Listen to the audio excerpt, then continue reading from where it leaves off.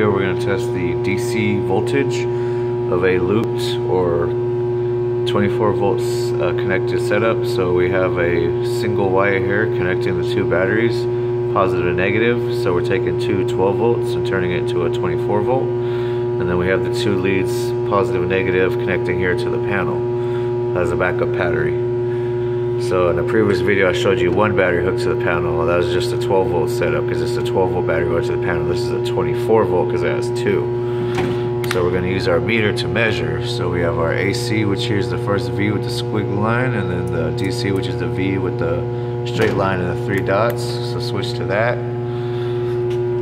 Take your leads, and you're not going to test the connected wire. You're going to test the two running to the panel. So let's see if I could